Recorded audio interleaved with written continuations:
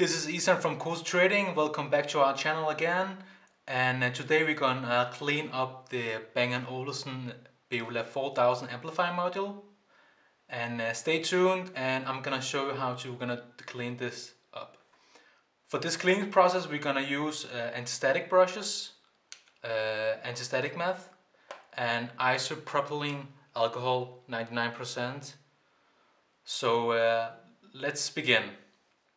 Here we go. We're gonna clean it up, and why we're gonna do it? Because inside the Bang Olufsen Beolab 4000, Bang Olufsen had used a different kind of isolation material for damping purpose, and that damping material is like when it gets dry and old over the years, it got stuck to the amplifier module, and when the amplifier module heats up, the materials got stuck into the electronics components and transistors and melts down into the board, and that's why we're gonna clean it up.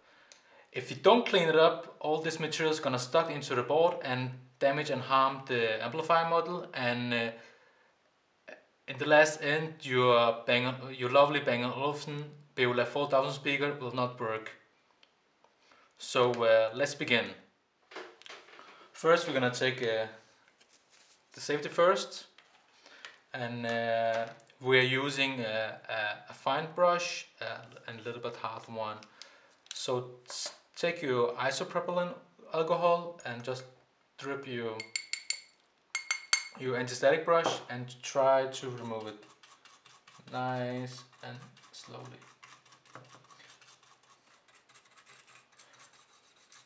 Check your time. This process can be very long, and don't press too much. Just take your time. Try to remove all the small material out from the board.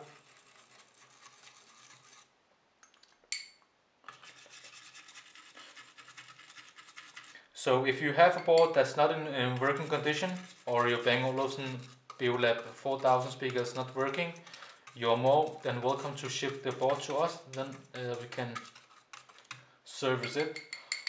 Or we also have fully serviced board in stock. If you are interested, just give me a message and you can buy it. So we finally clean all the mess up, and right now all the material is gone, and in this process you can fully install the Bang Olufsen Beolab 4000 amplifier module back to your speaker again. And yes, thank you for watching, and I hope you liked the video. This video was short, but stay tuned to our channel, subscribe, and I hope you liked the video.